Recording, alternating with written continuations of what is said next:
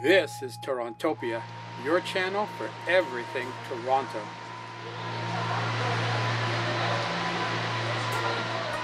When I travel to other cities, I'm always curious to see what is it like at the end of the subway line, and also the border of the city. What does the border of the city look like? Well, that's exactly what this video is going to do. We are in the Finch subway station, which is the very last subway station on the Yonge Street line. It's basically the end of the line. From here, we're going to hop on a bus and go to the end of the city.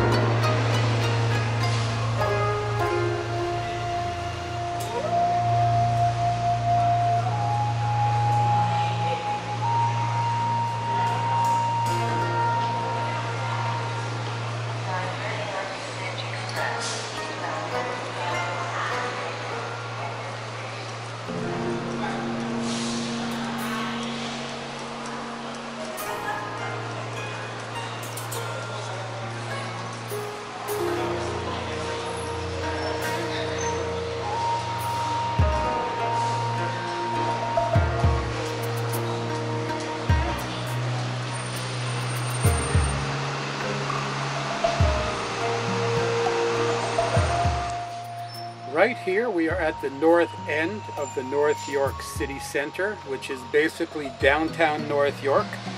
North York is a part of Toronto. It's the northern part. It's at the end of Yonge Street. If you go straight up Yonge Street, you will cross the 401 highway, and once you go under that highway, you are in basically downtown North York, and it goes all the way just past Finch, which is where we are coming out here on the bus.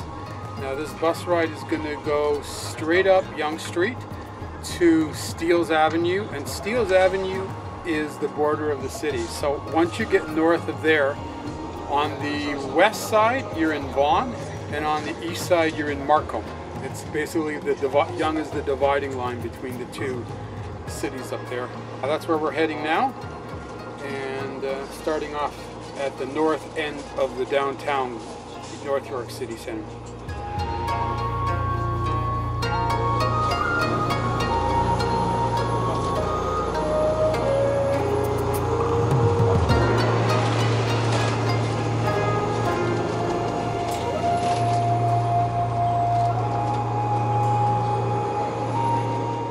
This north end of the city is also changing really quickly. There's new buildings that are going up in this area, and right coming up soon we have Newtonbrook Plaza. It's on the other side of the street, and they're tearing down the whole plaza and they're redeveloping it with condominium towers that are going to be up to 36 stories tall. So this whole area of northern Toronto, the North York part, is completely transforming, changing, and there is a plan to eventually extend the subway system to go north of Steeles, so it'll go right outside the city of Toronto to the outer suburban areas. Right now this is mainly a car district. You'll see very few people walking once you get north of Finch. There's not a lot of pedestrian traffic. It's mostly strip malls. So there's retail lining the street, but there's always little parking areas in front.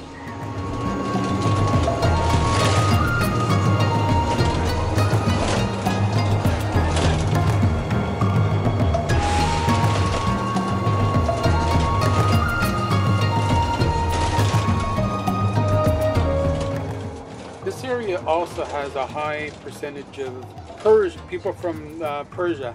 So you have a lot of Lebanese restaurants and Arabic type restaurants, stores, food, all kinds of Persian stuff there. You can get falafels. They also are late night. I heard that there's some 24-hour food stores there and restaurants that cater to the local community.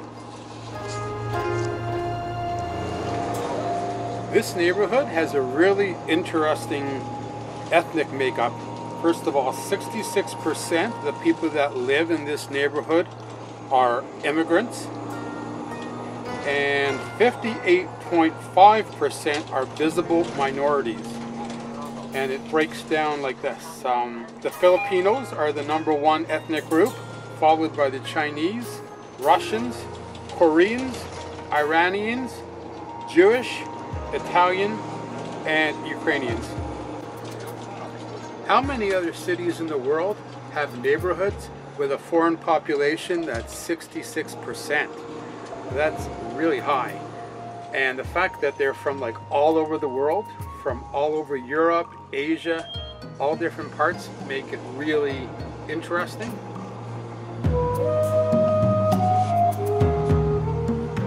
I don't think there is any other city in the world that has such a diverse and large ethnic population as Toronto. Basically, you have like people from everywhere in this one city.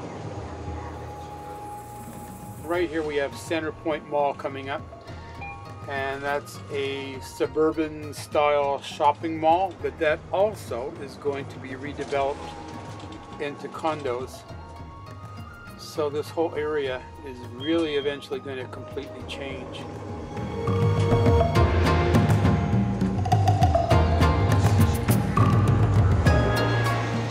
Centerpoint Mall is a typical suburban mall. They have a little food court there with all the regular stuff like Tim Hortons and Kentucky Fried Chicken.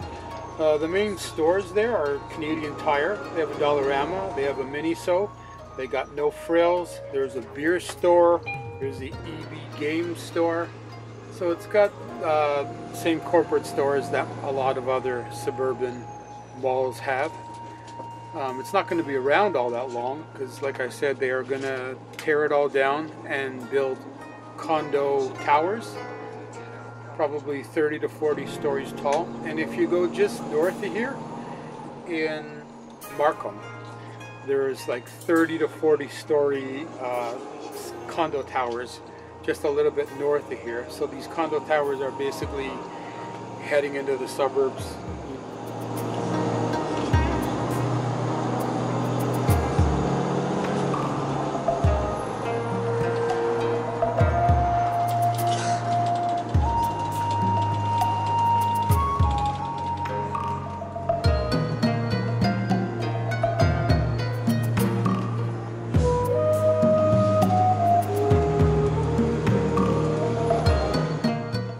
We are now officially at the end of the city of Toronto.